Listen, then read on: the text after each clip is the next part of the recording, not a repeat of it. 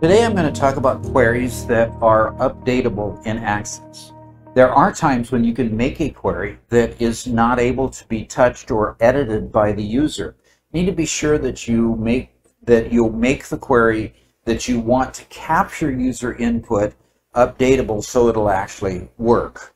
So I'm going to run through a bunch of situations, but first I want to show you a little bit here with my database and show you a couple real situations that work or don't work just fine. So if I open this test one right here, I can go ahead and type in here George Simpson. He's a vice president, and I can edit that one just fine. Now that's a single table query. So if we look at the design of this query, we can just see that it has one table, and with one table it can be updated as long as you either include the ID field or the ID field is an auto number field and automatically gets added when you add a record. Okay, so let's go ahead and put this one down.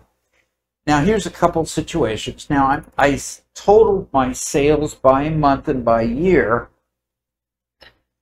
and in doing that what I accomplished was getting totals for 2009, then 2012, and 2013 for each month. Okay, that is really nice, but let's say that this number is wrong right here, and let's say I want to update that to 125. And notice the more I type, the more the computer complains to me.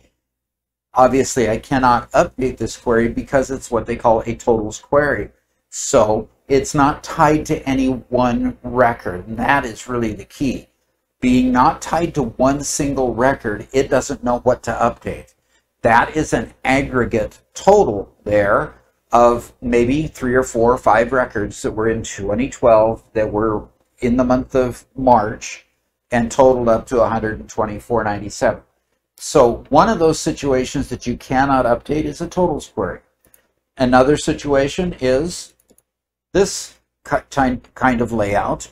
It is a crosstab query, and being a crosstab query, it's also aggregated. It sums up the values in between here and puts it in rows and columns, and you can't touch any of the cells. Even if I wanted to update this to 75, again, the computer would just complain to me.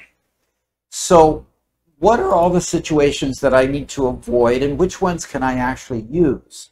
So let's go ahead and see what we have here. If it's one table, it's updatable. I showed you that was my query test table where I typed in George Simpson. The next situation is a one-to-one relationship. That, even if it's in multiple tables, is going to be updatable and you can do the updates. The next one is a one-to-many relationship, and as long as you understand the restriction on keeping the key fields in sync, that should be updatable most of the time. The many-to-many relationship cannot be updated unless you put it in a form and you manage that switch table in between, the one that tells the many side how it's connected to the other many side. That one is a difficult one to deal with. 2 or more tables that you don't have a join at all, there's no hope. That will never be an updatable query. A crosstab query that I showed you cannot be updated. A totals query that I showed you already cannot be updated. If you have the unique value property set to yes, in other words, it's only going to give you unique records, that can't be updated because there's a possibility that you could have 2 records represented by 1 row in your data that the database wouldn't know which record to update or whether to update both. So no, that's not updatable. If you have an ODBC connection to like an Oracle database or a SQL Server database or any one of a number of other databases that you can connect with ODBC, and that table has no unique ID, you would not be able to update that table. So here's a quick run through on the tables that you can update and those that you can't. I hope you've enjoyed what you have seen here, and I hope you'll subscribe down below And stay in tune, and I'll post a new Access video probably at least every other day. Thanks for joining.